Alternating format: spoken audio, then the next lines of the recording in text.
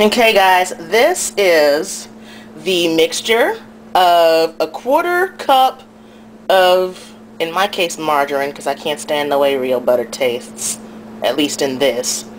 A quarter cup of flour and about 7/8 a cup, yeah I know, of milk.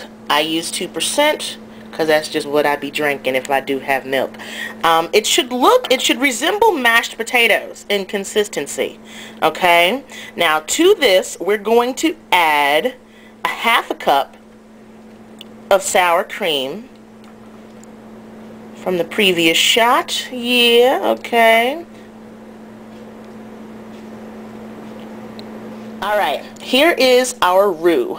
We've taken, well, the original recipe calls for 2 of everything pretty much, but we're halving it, remember, because we're cooking for 1. So, yeah, this will be enough for me to have leftovers, definitely. But I've taken a half a cup of sour cream, a quarter teaspoon of ground mustard, black pepper, and kosher salt all together.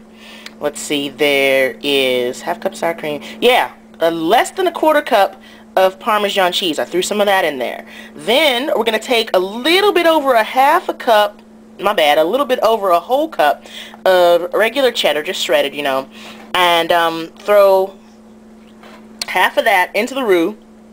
The other half is going to be tossed with the noodles. So yeah, this is getting a nice consistency and orange color here. That's what's up, definitely.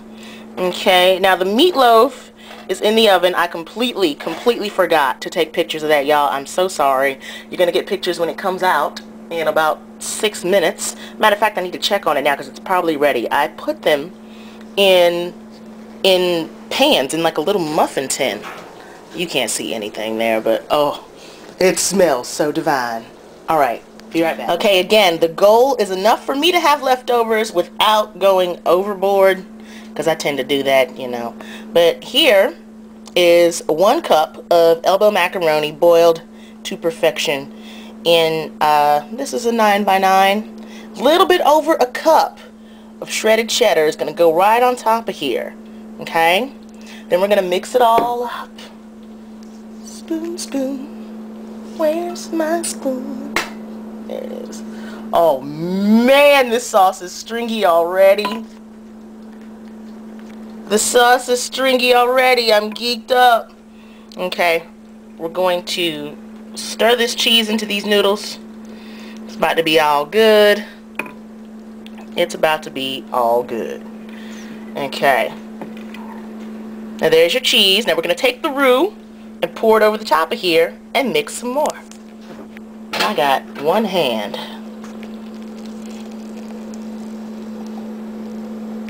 Oh yeah!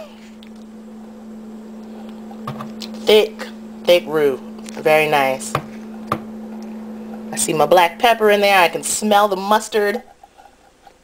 And this is more than enough for 1 person. I'm going to have my mini meatloaf. I'm going to have a little broccoli to go with this. Okay, be right back. Alright, so there's your macaroni and cheese. What we've done is we've taken that roux, that really thick roux, and we spread it all out. We've tossed it all together. It's beautiful. It's great. We love it.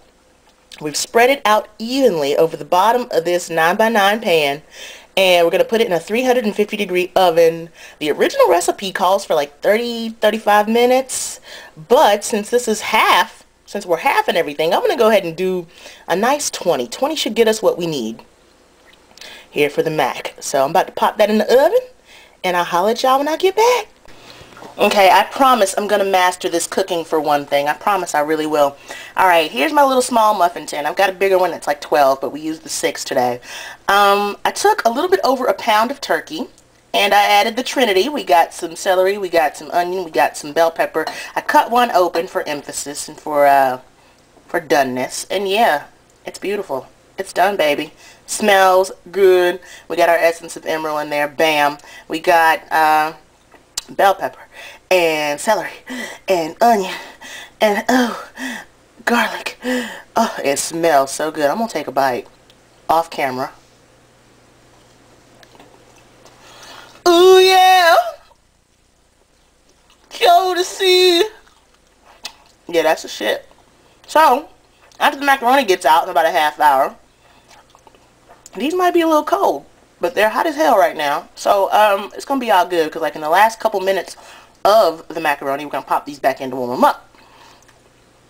This is more than enough for me to have leftovers. This will be lunch tomorrow, see? Or dinner tomorrow night. You know, this is enough, more than enough. We're going to knock some of the ice crystals off this broccoli, because if I bought it fresh, I'd never get around to using it and it just go to waste. So I buy it frozen.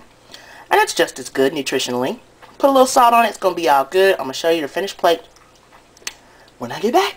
So yeah, there's our macaroni. It's bubbling. You can hear it bubbling. Wish you could smell it.